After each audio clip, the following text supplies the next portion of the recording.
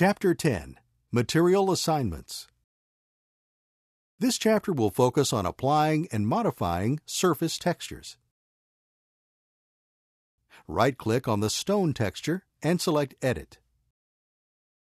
In the Wall Edit menu, click the button labeled Definition.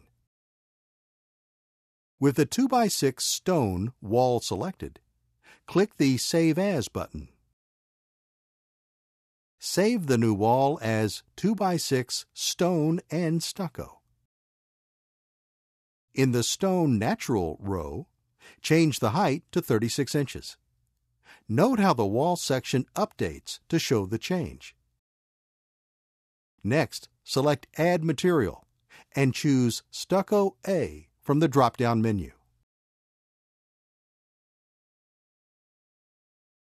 Change the width to 1 inch, the height to 60 inches, and the vertical start to 36 inches.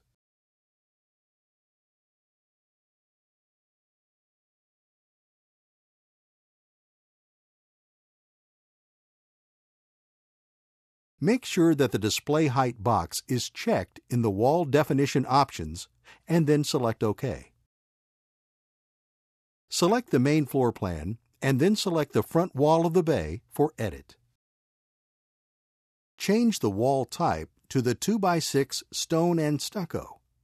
Keep the outside of current wall aligned with the outside of new wall and select OK. Use Repeat Edit to apply the change to the other walls of the bay.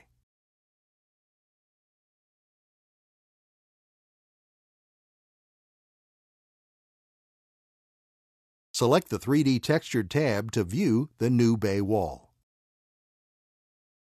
Return to the main floor plan and edit the 2x6 brick wall beside the left bay window. Change the wall type to 2x6 stone and select OK. Use Repeat Edit to apply the change to the adjacent brick wall and the walls beside the right bay window.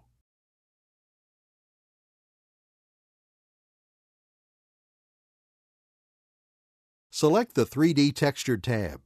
Right-click the stone wall of the bay and select Edit Surface.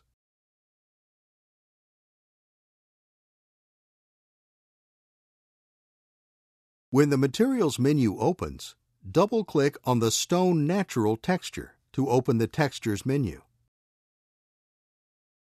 From the list of available textures, select the Exterior Finish Manufactured Stone category. Within this menu, various aspects of the texture may be altered. Select Pick. Select the Bluff Stone texture from the list of thumbnails.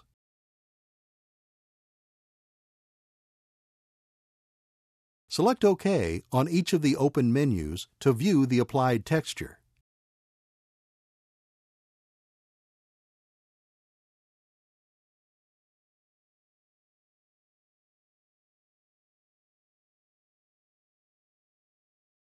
To make the stone appear smaller, return to the Texture menu.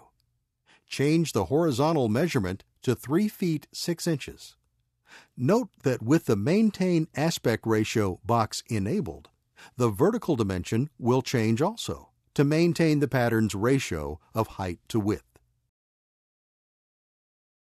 Use the slider bar to increase the relief depth to 51. Select OK in the open menus to review the changes.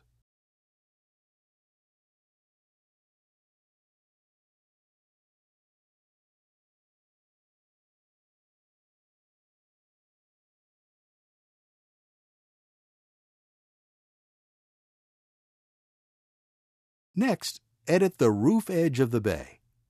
Change the gable end material to Stucco A. Select the stucco wall of the bay for surface editing and double-click the Stucco A material. Increase the relief depth to 31 and select OK. Next, surface edit the brick wall of the house and double-click the Brick A material. Once again, select the Pick button and select the desired style of brick.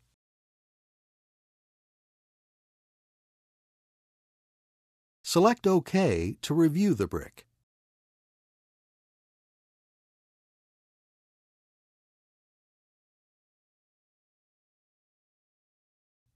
Return to the Texture Edit menu for the brick and move the Diffuse slider bar to the left. This will decrease the sheen of the texture, resulting in a more matte finish.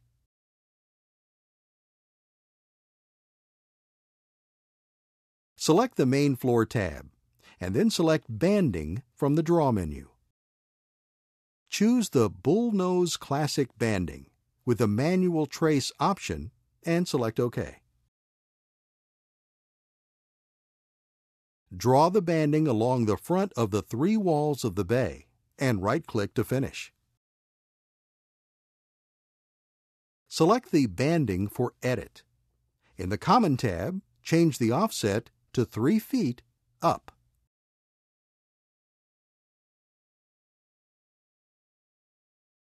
Select the 3D Texture tab and then select Edit, Surface Copy Paste. Copy the stucco wall of the bay and paste the surface to the banding. Finally, select the roof for surface editing and choose the desired texture and select OK.